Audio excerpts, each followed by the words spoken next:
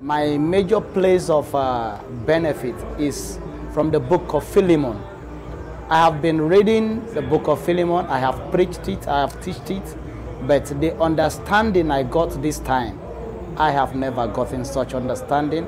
I equally learned about how to prepare my message and also how to groom my disciples, and equally learn of how to do group Bible study. In all circumstances of this meeting, what I understood, the more you learn, the more you grow.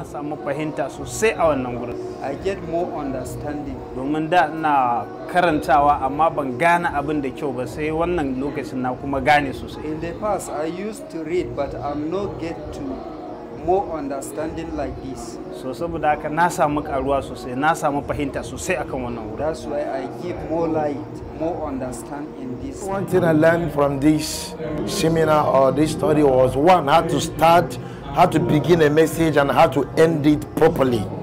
Number two, how to grow up with my members together, not growing alone, how to share responsibilities to them.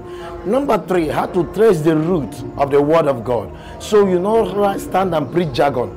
So because most preachers today, they'll just read one verse and start jumping up and down. I learned how to trace the root of the word of God. He reminded me what I learned in the past. He opened my eyes now. Na samu gwargwado yanzu yadda zan higance gaba da bishara.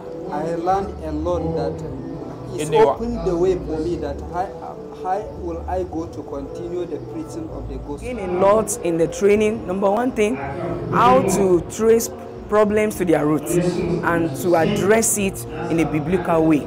Secondly, how to adopt new method of Bible study, not an old pattern that is no longer effective, but to adopt new methods that will make people experience or remember a larger percentage of what they have studied in the Bible, as to involve people actively in the Bible study. When we are going into the field, we must bring down ourselves to the level of those people that want to win to Christ. We must not condemn them by the condition we met them.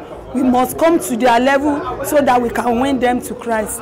That is one of the things that really gained much in this teaching. I was having a new convert, a Muslim convert with me, and we have series of issues. I was about giving up on him.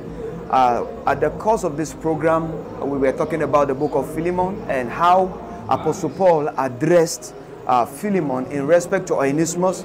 Really encouraged me when Apostle Paul was sending a message to Philemon saying, whatever Philemon have done, he is ready to take responsibility. It's really motivated me to go back and keep on with my convert, taking sacrifice of paying all that he has done. Systematically, rather than going through the Bible and you read a lot of passages without getting anything. This one, in a short form of reading, you get a much. This is the first time. In fact, I applied in my Bible study. It works for me. It's so amazing that people. I think I'm expecting a lot of turn up by next week.